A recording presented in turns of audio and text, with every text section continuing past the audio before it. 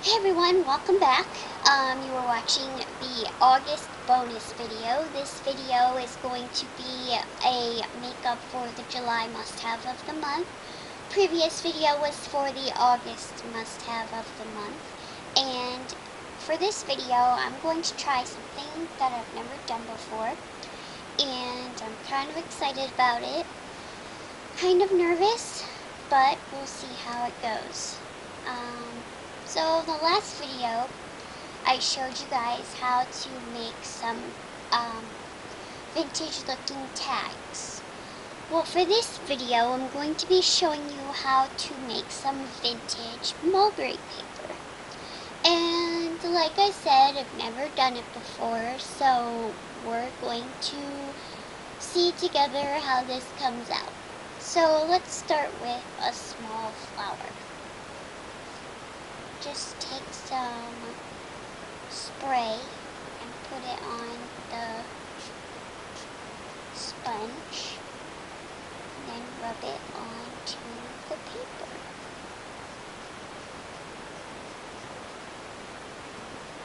I'm not sure, like I said, how this is going to come out, so if it looks bad, don't blame me because I didn't know.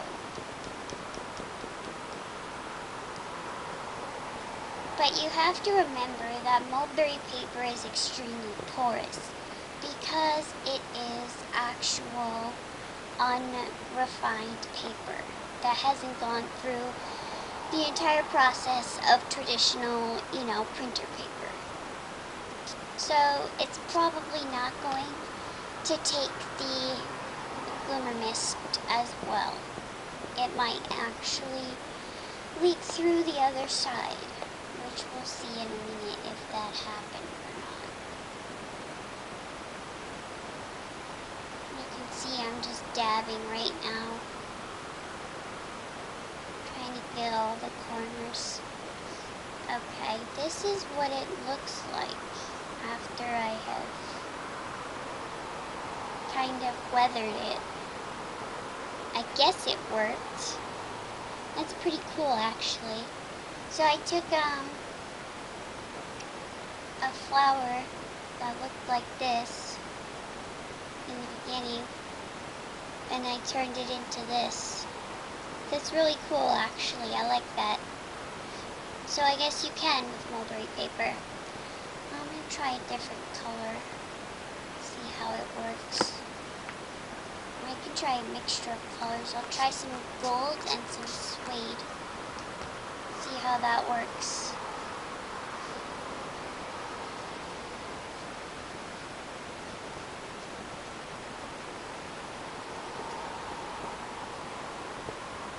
I don't know, I always like to try new things, but I'm never really sure how they're going to come out. So, I don't know if it's good or bad, or if it's going to come out okay, or look like bad. Can't say the word I want to say, but you know what I mean. I don't know about this one. This one's kind of just a different shade. I took it from, I took it from this to this. So I mean it's darker, but not really weathered. I don't know. I think those are just different shades. Still pretty though. Still good for projects. Marshmallow. Let's try that. Maybe that'll make a difference. I'm gonna use it on pink. See how that works. Marshmallow one's kind of leaking a little, so I don't know how this is gonna work. Yeah, it's kind of leaking all over the place.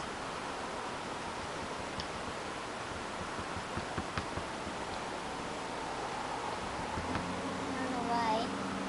It's like the cap is clogged or something.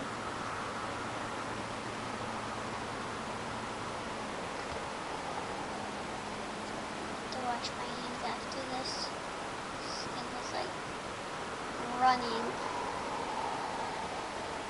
Alright, let's try it.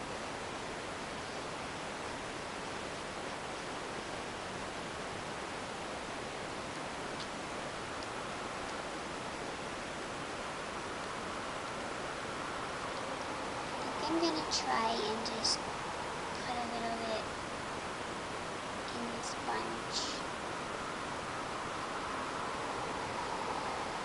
Because the pump's not working. So I'm just gonna dump a little bit of the coloring into the pad.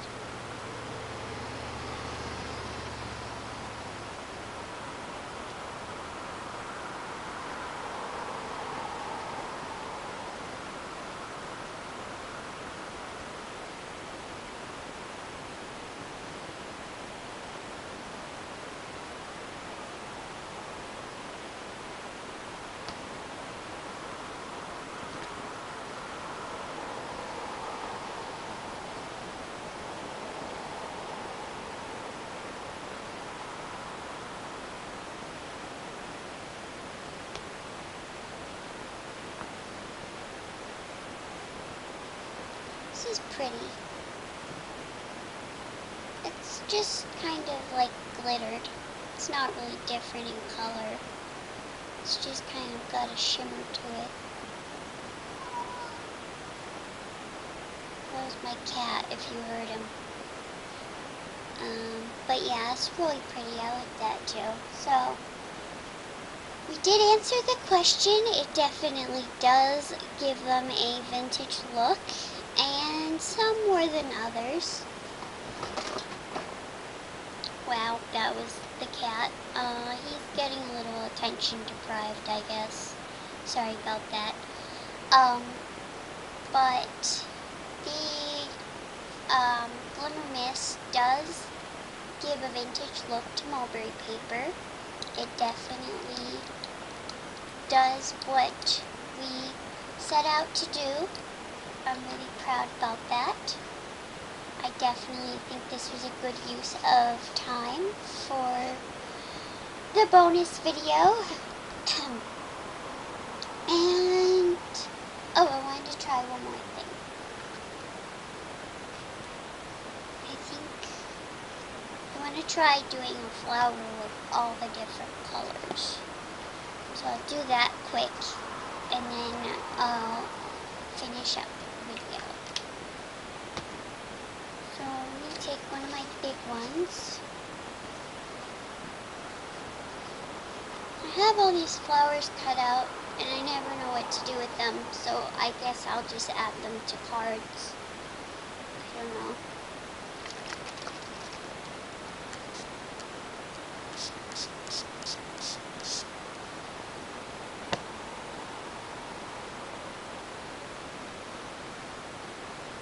Tried very hard not to get it on myself, but like I said, when you work with like different materials, it's really hard to not get yourself really like drenched in paint and drenched in coloring and drenched in all that stuff. It kind of comes with the territory of playing around with stuff. You have to be able to get dirty and all that, so that's what I came to learn after I started doing different things. You can't really be really into doing scrapbooking or card making and not be able to get dirty. So that's the layer of gold that I put on. Let me put on the marshmallow. This I'm gonna have to do again with the sponge. I don't know why the pump's not working. It's probably clogged or something. So this is the marshmallow coloring. I like how that shows up on here a lot. It made me realize that. It's so cool. It just gave it like a sheen. Really pretty. Now I'm going to do the suede. Kind of interested to see how this comes out.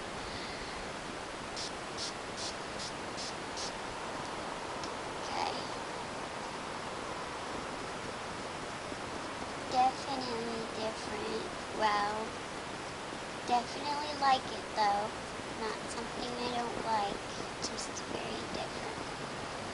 Let me show you how it came out. This is with all three colors in one flower. So you can see the change it went through. I'll show you the plain one. It went from this top one, you can kind of see it, to this. Definitely darker, definitely more of a darker sheen to it. It's so pretty, I love it. Well, thanks for tuning in to my bonus video, guys. I will try to be more on top of uploading my must-have of the months. Please remember to check out my other videos and message me if you have any questions or comments. Thanks, bye.